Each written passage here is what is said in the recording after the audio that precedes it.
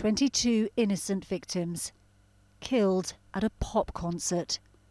Many more were seriously injured. The bomb exploded in the Manchester Arena in 2017. But for many families, it feels like yesterday. 32-year-old Kelly Brewster died in the attack. Her sister Claire was injured.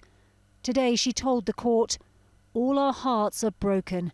It seems cruel that her life has been cut short. My dad will never walk his daughter down the aisle. My mum will never take her shopping for a wedding dress."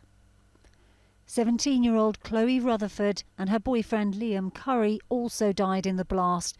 Today, Chloe's mum said, "Losing Chloe is a physical pain that never leaves us. There is always an empty chair where she should be. All I wanted to do was make sure she was safe." Liam's mum told the court, "You took from me something more precious than gold, a beautiful boy inside and out.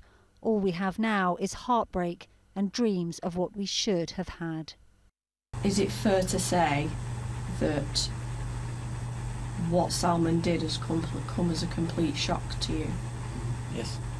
Hashem Abedi told police he knew nothing of his brother Salman's plot, but prosecutors said he was jointly responsible, and in March he was convicted of 22 murders.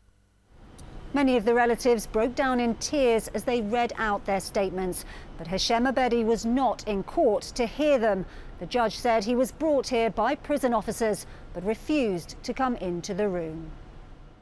18-year-old Georgina Callender was also killed. Her father said, "I walk the streets at night because I can't go out in the day, because everyone wants to come up and talk out of the goodness of their hearts. But I don't want to talk. I want to die."